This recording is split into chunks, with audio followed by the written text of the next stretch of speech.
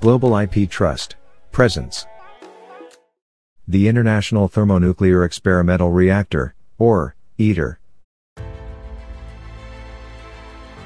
Since the discovery of creating fire, mankind has been fascinated by the way energy is created. We crave for new forms and uses for the energy we create. We found a great number of ways to harvest energy from the natural resources of the earth. From hydroelectric power generation to thermonuclear energy creation, we have been exceeding the limits set by each era of energy research. But everything comes at a price.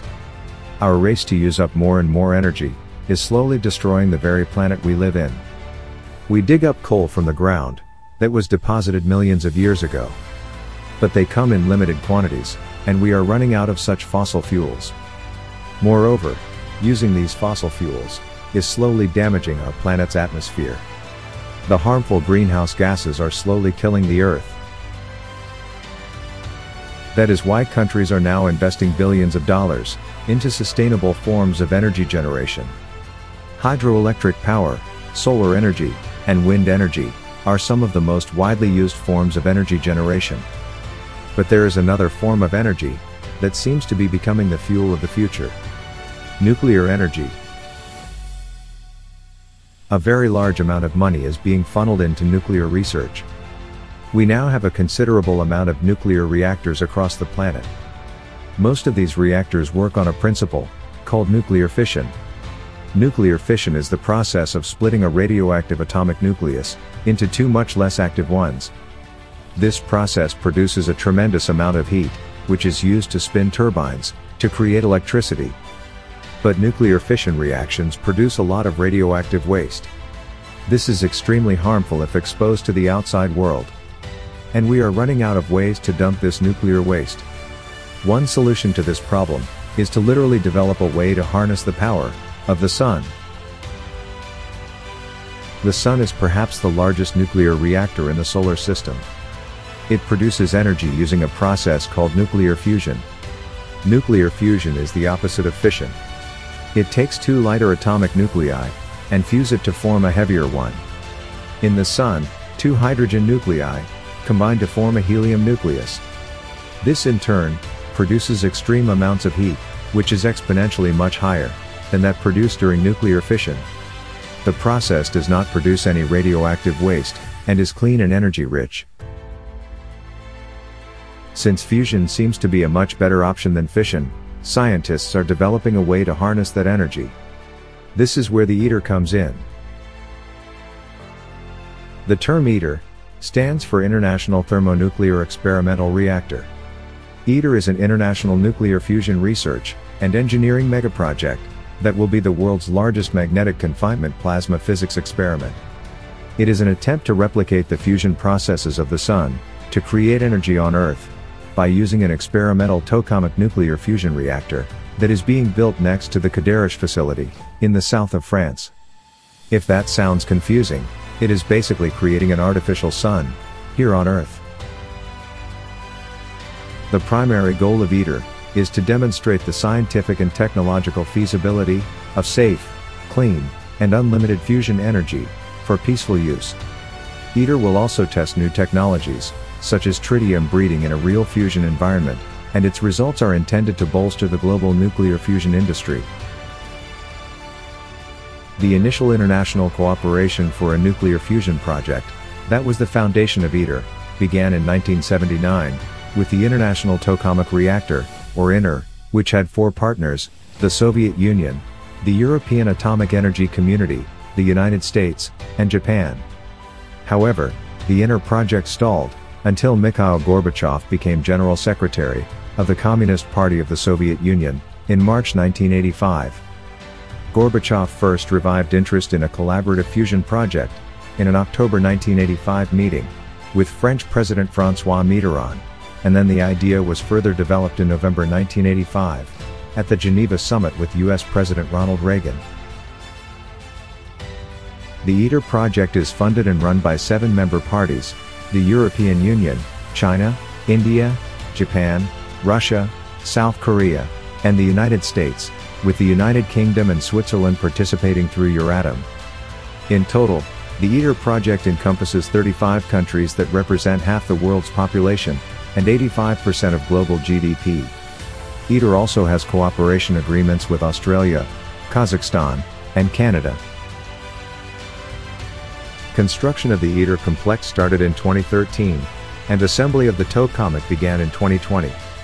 The initial budget for ITER was close to €6 billion, but now, the total price of construction and operations for ITER is expected to be between €18 and €22 billion. Whatever the ultimate budget, ITER has already been described as the most expensive science experiment of all time, the most complicated engineering project in human history, and one of the most ambitious human collaborations since the development of the International Space Station and the Large Hadron Collider. When the fusion experiments begin, the official calculations state that 50 megawatts of heating power will be injected into the plasma to create fusion power of 500 megawatts for 400-second pulses. As an experimental reactor, ITER is not equipped with turbines to generate electricity, and all heat energy created will be vented, so it is the demo reactor, the device to follow, that will develop a model fusion power station to produce electricity. The ITER consists of several sections, which include the vacuum vessel, breeder blanket, magnet system, cryostat, cooling systems, and additional heating systems. The vacuum vessel is the central part of the ITER machine. It is a double-walled steel container, in which the plasma is contained by means of magnetic fields. The primary function of the vacuum vessel is to provide a hermetically sealed plasma container. The breeder blanket, located adjacent to the vacuum vessel, serves to produce tritium through reaction with neutrons from the plasma. There are several reactions that produce tritium within the blanket. ITER is based on magnetic confinement fusion, that uses magnetic fields to contain the fusion fuel, in plasma form. The magnet system used in the ITER tokamak will be the largest superconducting magnet system ever built. To achieve fusion, plasma particles must be heated to temperatures that reach as high as 150 million degrees Celsius, and to achieve these extreme heats, multiple heating methods must be used. The ITER cryostat is a large 3,850-ton stainless steel structure, surrounding the vacuum vessel and the superconducting magnets, with the purpose of providing a supercool vacuum environment. The tokamak will use interconnected cooling systems to manage the heat generated during operation. The main challenge for creating and developing a project as ambitious as the ITER is the project itself.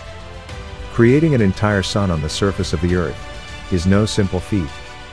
Managing the extreme heat produced during plasma generation will require years and years of experimental data. The reactor was expected to take 10 years to build, and ITER had planned to test its first plasma in 2020, and achieve full fusion by 2023. However, the schedule is now to test first plasma in 2025, and full fusion in 2035. Site preparation has begun in Cadarache, France, and French President Emmanuel Macron launched the assembly phase of the project, at a ceremony in 2020. Under the revised schedule, work to achieve the first hydrogen plasma discharge is now 70% complete, and considered on track. The ITER thermonuclear fusion reactor has been designed to use 50 megawatts of heating power, to create a plasma of 500 megawatts, for periods of 400 to 600 seconds. Upon completion, ITER will be the largest of more than 100 fusion reactors, built since the 1950s. Its planned successor, demo, is expected to be the first fusion reactor, to produce electricity in an experimental environment. The demo phase is expected to lead to full-scale electricity producing fusion power stations, and future commercial reactors. Fusion is a very difficult process to achieve.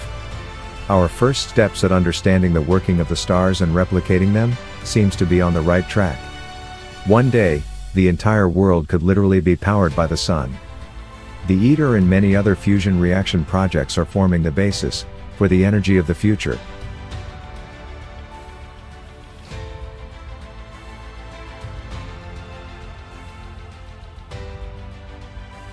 For more information on the ITER, visit iter.org.